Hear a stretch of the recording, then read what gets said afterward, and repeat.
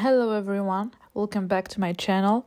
Today we will see how to connect a MongoDB database using Go programming language, and also how to run the database in an easy way using Docker. This is very useful as a first step to create an application and interact with its database. If you'd like to know more about Go packages, do not hesitate to check my other video. You can also find nice notes about the packages used in the Notion link available below in the description. So let's start with initializing the project. Go merge init, and I'm going to call it Mongo Connect. Let's go to our main.go. And so the package we'll be using today is the Mongo package, as you might expect. Connection to the database is very straightforward according to the documentation. Here we can see Package Mongo provides a MongoDB driver API for Go. Basic usage of the driver starts with creating a client from a connection string. To do so, call connect. So let's use this code to write our main function. So context, cancel. According to the documentation, we have to set a time limit after which the operation will be cancelled. And then we defer the cancel to prevent memory leaks. This means this line will be executed at the end when the main function is done. Now we create our client, which will connect to the database. So all the syntax is from the documentation. I'm trying to explain how it works. This table in Notion page can also help a lot. Here we've been prompted to import the MongoDB package. So if you're using VS Code or other code editors like IntelliJ, for example, you can use this quick fix. But if you don't, you can always type the command go get and the name of the package to import. So to connect, we use the .connect. We give the context and also the needed URI by typing this. The URI uses the Mongo protocol. Here, to have a better idea, we can go to the MongoDB documentation. And the URI is well explained. So let's have our URI const, which uses the MongoDB protocol. We don't have any authentication in our URI, but if you do, add them according to the documentation. And we are running on localhost port 27017. It is usually the port for MongoDB. And let's add it here. As usual, we need to handle the error. So if there's a problem connecting, I want to see that. Let's change that to fatal F to log the error. Finally, let's ping our client to see if it can connect.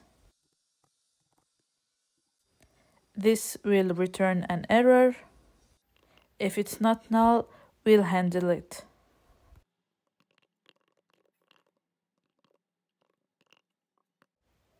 Otherwise, let's print a success message. Now we build the app. See, we have no errors, so we can run it.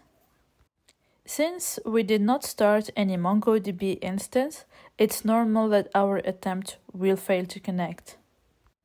This is why in the next part of the tutorial, I will show you how to create a database instance easily using Docker. But first, just to show you how the program should work, I will just start the container I have. And now it's all good. If you don't already have Docker on your machine, just go to docker.com and get the version for your OS. I am using Docker Desktop for Mac. If you are not familiar with Docker, you can still follow along with this. It's very easy to set up. So we go to Docker Hub now and search for the MongoDB image. Here the first one is an official image. You can read a little bit about it if you want to. We will use the pull command to pull the image. If you don't set a specific tag, the latest will get pulled, so I'd prefer to use the 8.0 version. To me, it will just say that the image exists, but if you don't have it in your system, just wait until it's finished downloading. Then we'll use this command. So docker run -d is to run the container in a detached mode. That means this terminal will remain free and the container is kinda running in the background. Then its name, simple MongoDB, you can name it what you want. The port, it's 27017 from the container to 27017 in the machine. It's fine if you don't understand everything about Docker, it might be a little advanced for some of you. -v is for volume, this is where the data will be stored. And finally, we specify the image, which is the one we just pulled, MongoDB 8.0. Now, if you type docker ps here, you will see we have this container running. Also, you can see it from the dashboard of the Docker desktop. Now, back at our application, let's run it. Before testing here, we can try this command. It's a native Unix command to test the connection. We see it's successful. Now from the Go app,